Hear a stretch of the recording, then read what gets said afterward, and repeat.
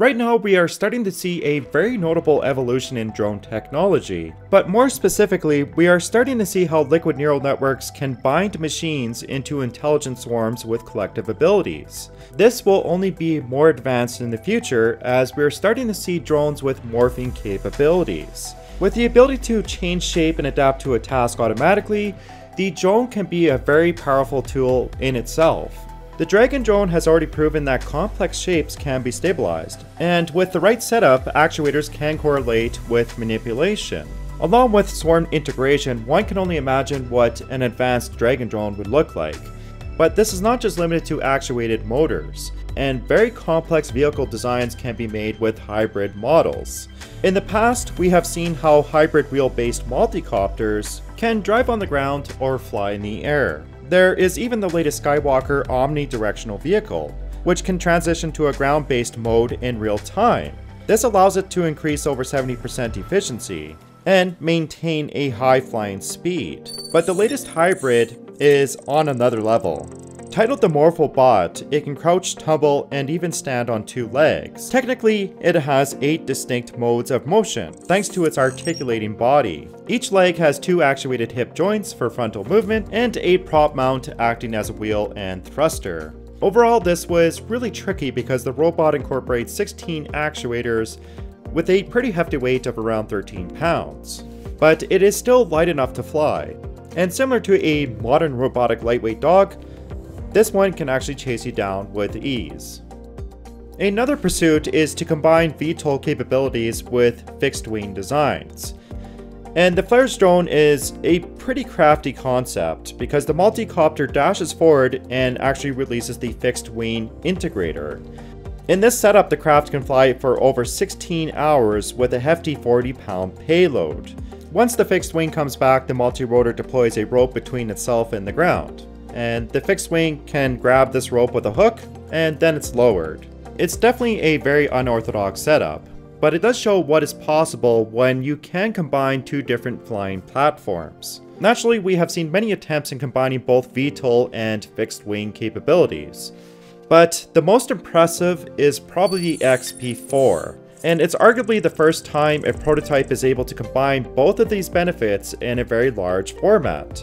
It has over a 13-foot wingspan, and it can carry a 15-pound payload over 60 nautical miles with an all-electric system. The critical aspect to this is the dihedral hinges.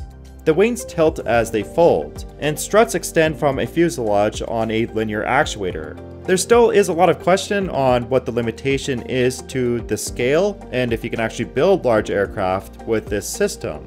But the company is even planning to build a more ambitious project which can carry 220 pounds at 850 miles with a turbo generator. Another drone which is tackling on this benefit is the Morpho.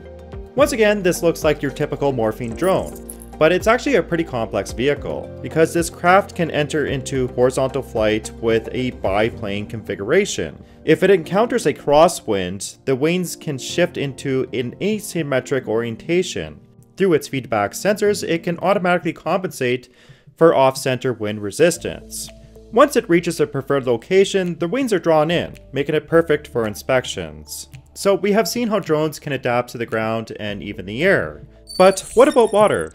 Well, even though it's not the first time that we have seen a hybrid aquatic drone, the TJ Flying Fish is a crafty design which can rotate its props and then change its speed thanks to a dual-speed gearbox. The autonomous robot can adjust the angle and thrust of each motor. This allows it to fly for around 6 minutes or do underwater navigation for around 40 minutes at 6 feet per second. The only downside is that it can only go 10 feet deep, so it's not exactly going to do any deep diving expeditions. One final ability is to actually transform itself to perch on an object and maintain monitoring capabilities. The RIA lab has shown how a simple magnetic configuration can allow for docking, and this can be done on a variety of objects. One of the more notable developments is the Griffin project. It's a pretty large ornithopter with a 5-foot wingspan and a weight of around 1.5 pounds, so battery flight times can be limited. In turn, a 3-phased flight controller was utilized. This controls wing cycles, near obstacle correction, and passive perching. It's the first time an actuated claw can correct for flight inaccuracies, and correlate with the flight controller, automatically perching the robot to an object. Fortunately, it's not quite large enough for grabbing and picking up humans. Ultimately, we have seen how VTOL along with fixed wing capabilities can increase flight times and allow the drone to perform a higher end task. Along with the swarm capability, we can also see how more information can be retrieved from the environment. The bottleneck to all this technology is probably battery energy density. This can be sidetracked a little bit using a turbo generator for larger variants or a piezoelectric propulsion for lighter devices.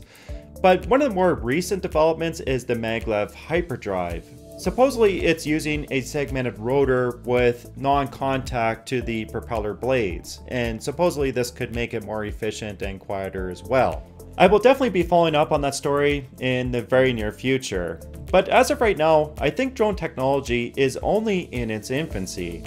And I think within the next 10 years, we're going to see very incredible drone advancements. But more importantly, I would like to know what you think about all this. So please leave a comment, like the video if you enjoyed it, and also make sure to subscribe to my channel.